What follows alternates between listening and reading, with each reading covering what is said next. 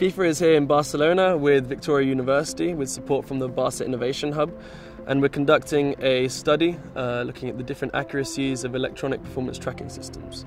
Yeah, look, tracking technology is interesting. There's lots of different ways to get the tracking of athletes. There's optical systems, there's global positioning systems, and even local positioning systems. But they all have the ultimate aim of knowing where players are on the pitch and how players move. And with that information, we then have a really great idea of tactical components of the game, the interactions of distances between players. And we have a great idea on how fast players are moving, how far they're moving in matches, and therefore we can match training to match demands. Our aim from this study is to create a more transparent overview of the different accuracies of these systems for global football stakeholders, as well as to help our invested interest as tournament organisers. It's important for us to know what systems are out there and what accuracies these systems have.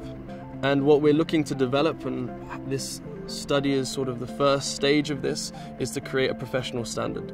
A project like this needs a lot of different disciplines working together. It's one of the strengths of Victoria University is that we can have experts with deep discipline knowledge coming together to work on one project. So for example, the setup we have here requires deep biomechanics expertise, and we have on our team people like me with a physiology background, but really we're used to working in professional football teams. So FIFA is working with Victoria University because of their great set of interdisciplinary skills.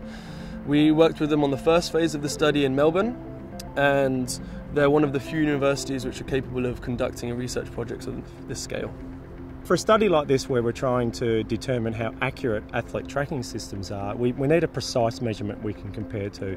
So in this particular study, we're using the Vicon system, which is known globally as the gold standard for measuring objects or people in space. So we get precise three-dimensional location of these players in space, and we're then able to determine how accurately the tracking systems compare to that position.